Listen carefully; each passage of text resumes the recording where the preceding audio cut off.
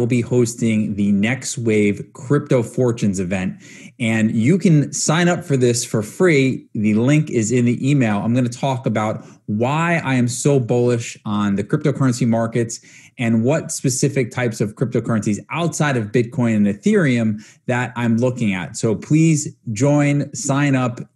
Put your email in there and we will notify you when the event is live and also give you a chance to watch the replay.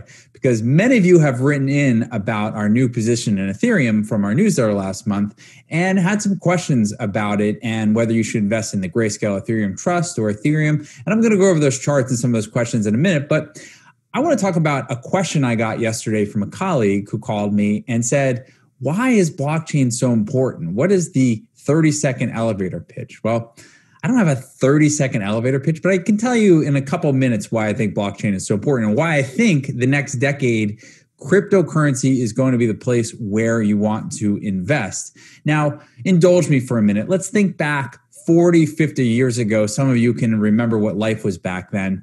And just think about what we're going through right now with this information revolution, okay? And if you really think about this, every 10 years, there has been a big change in this information revolution. The technology has evolved. And specifically, it's the way that we communicate and exchange things over computers and over technology. So starting in the 1970s, you had the advent of the mainframe computer. And these were gigantic computers that took up an entire room. They were very costly. They cost about $3 million in today's dollars. And compared to what we have now, the technology was irrelevant. I mean, a computer that landed the Apollo 9 mission on the moon is 1/100 millionth times slower than the iPhone that's in your pocket. So this iPhone right here is 100 million times faster than the computer that landed Apollo 9 on the moon.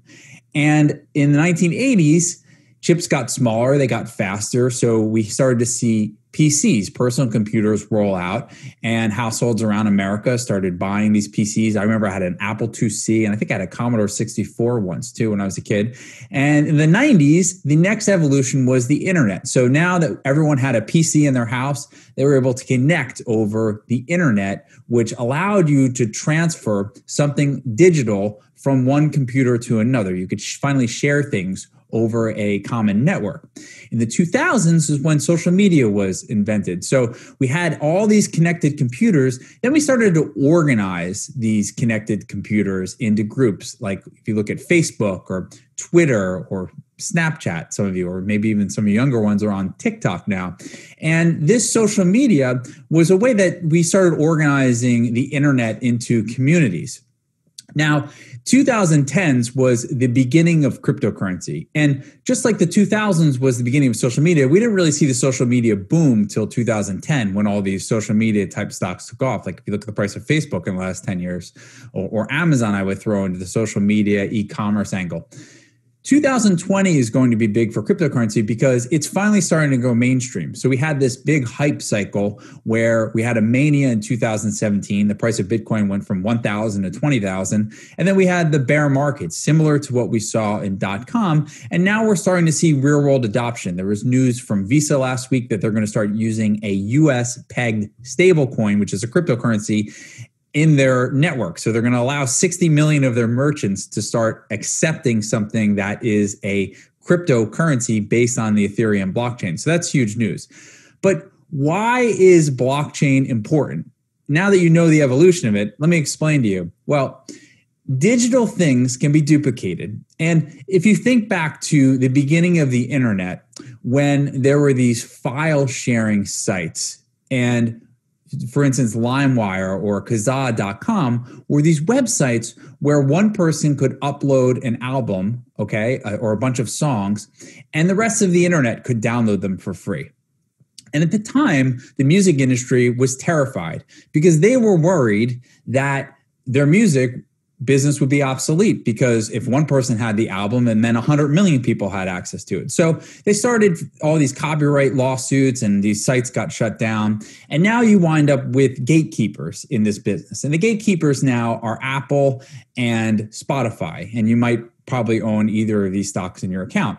And these gatekeepers ensure that the musicians that are creating the music receive some compensation for allowing people to download their digital music, okay? Because everything that can be put online can be duplicated a million times. Another case in point, take out your iPhone, right?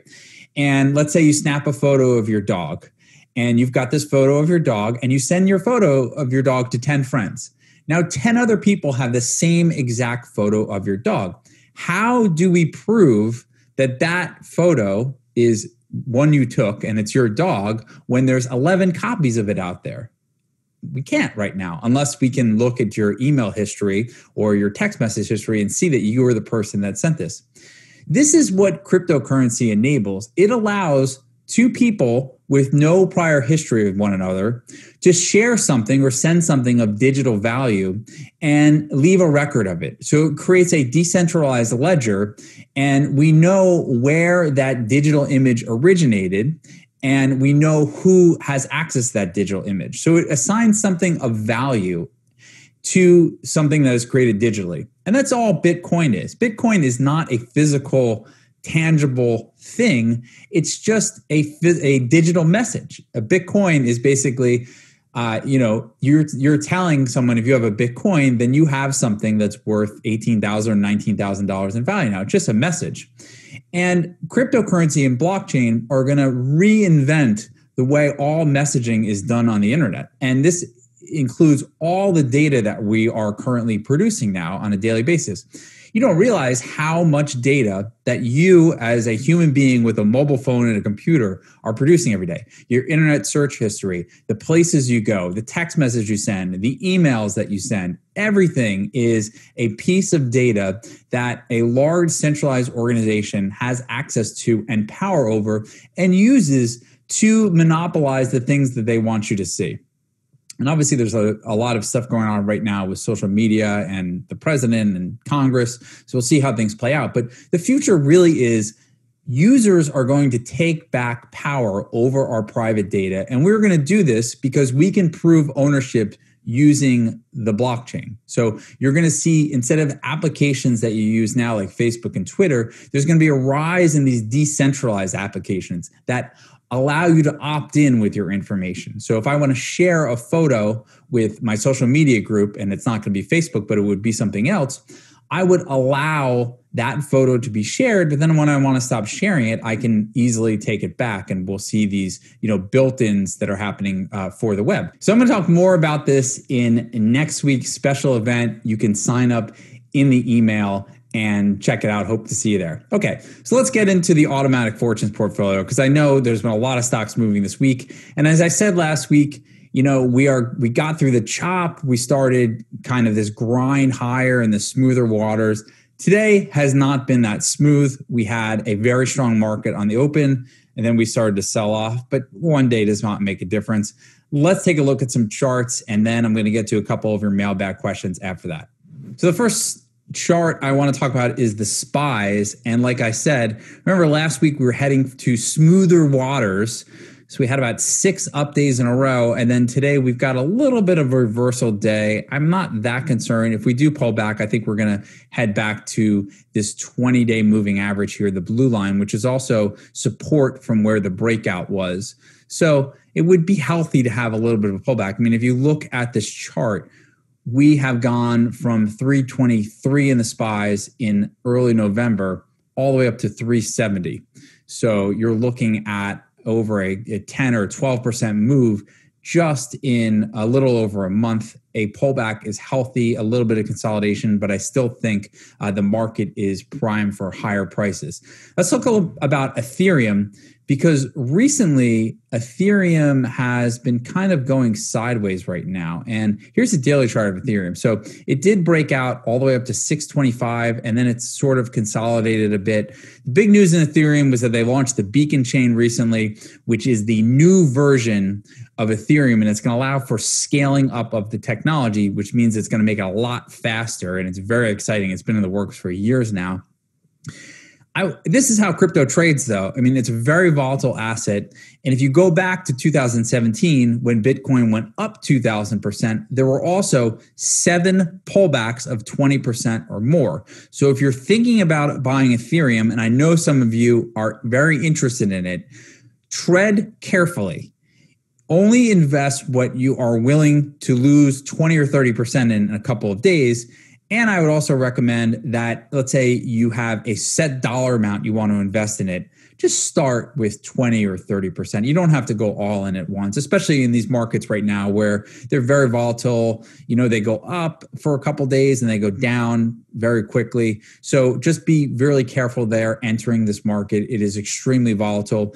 And I think the best way to invest in cryptocurrencies, and I've been saying this for a couple of years, is dollar cost averaging. So basically, my bet is that this space is going to be significantly higher in 10 years. And the way that I want to express that investment is I want to allocate a little bit every month to this sector. So whether it be $100 or $200 or $500 a month, whatever you choose to put in there, you would invest. And if it has a big month where Ethereum is up a lot, maybe you scale back that investment a little bit that month.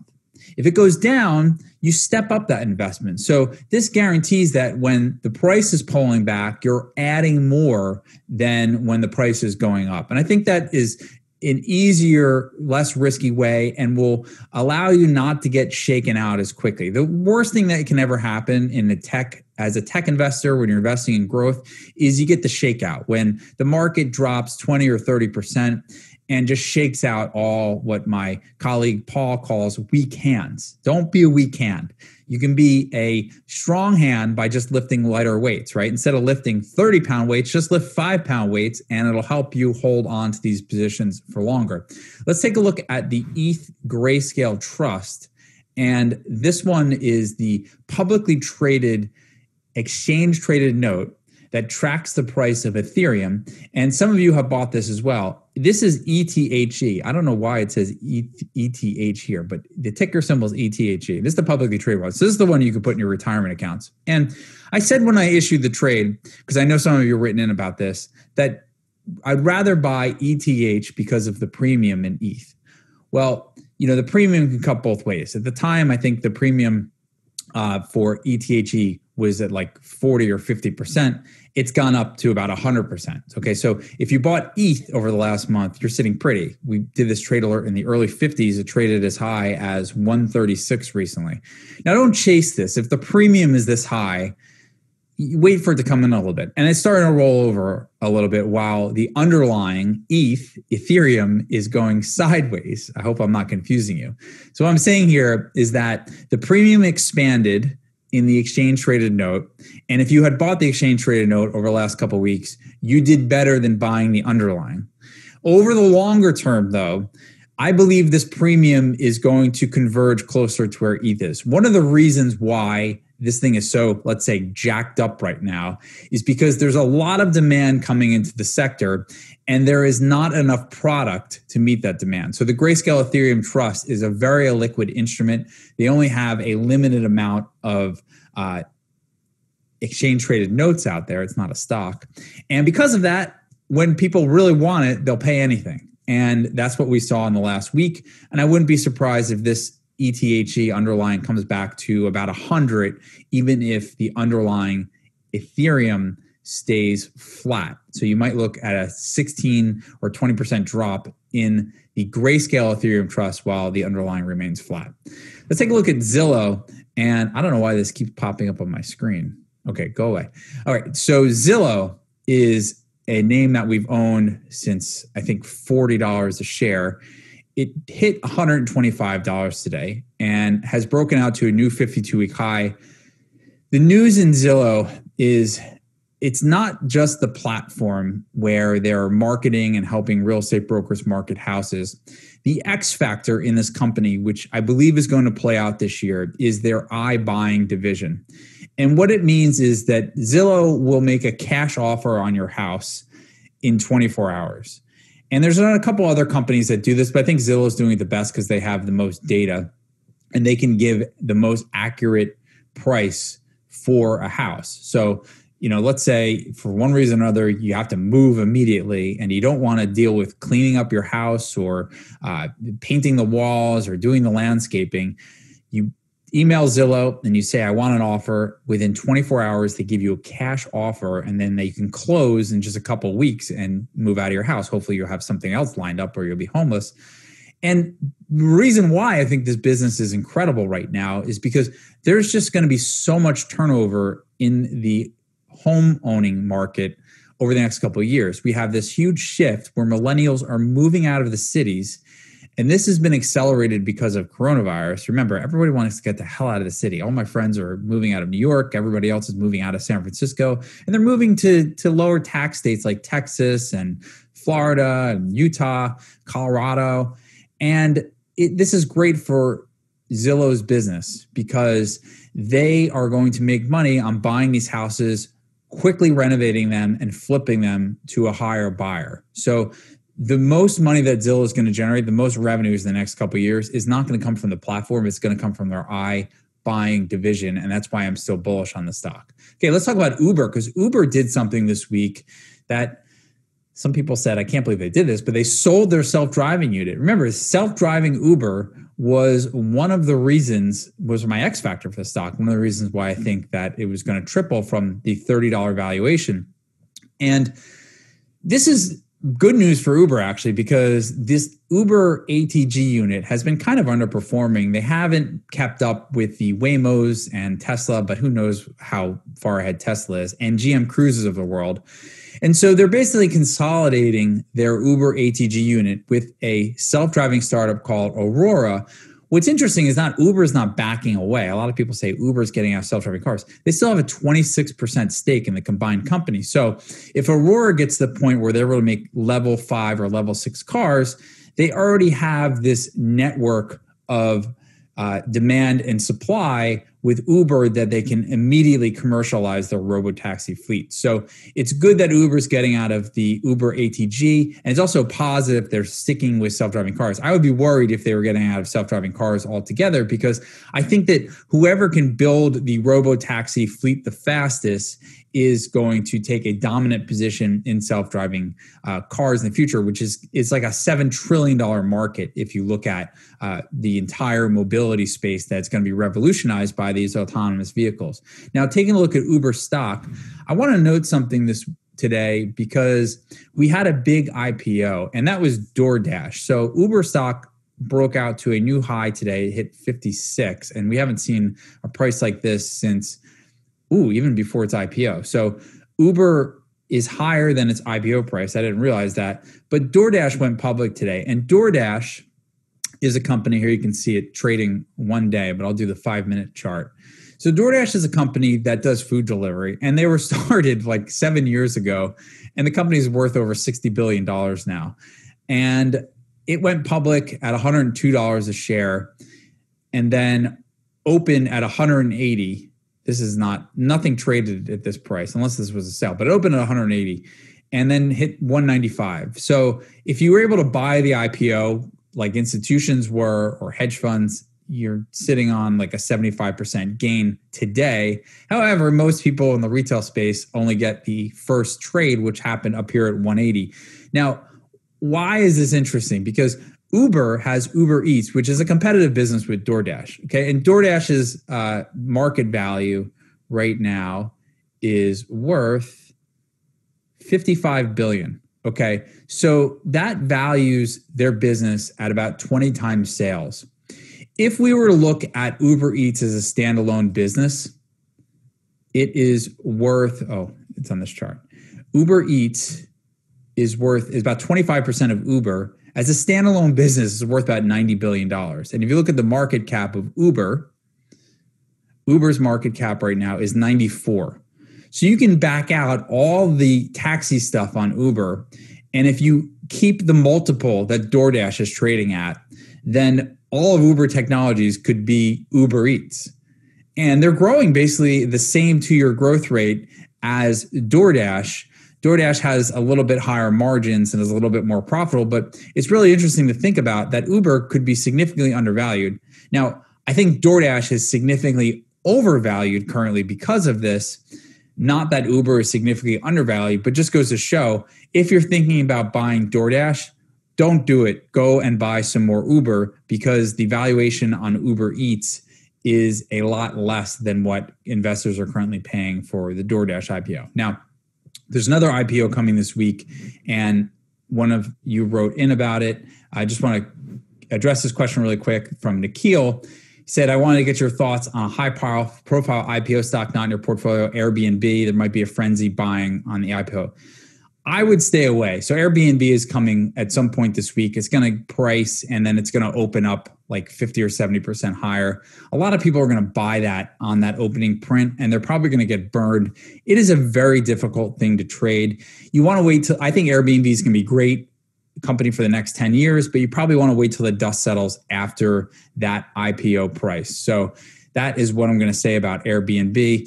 If you can get it, if you're an institution or you have some type of way of getting it on the IPO price, you probably will wind up like what they did with DoorDash, where you got DoorDash at 102 and then it traded 175. But more likely than not, the average investor does not get that type of price. So let's talk about Splunk. Splunk, as I noted last week, missed earnings estimate, and this thing is kind of on a little island by itself. We are still above where we issued the bonus stock pick. I know some of you have bought higher. This is unfortunate. I don't like losses. We don't have many in our portfolio, thankfully, this year.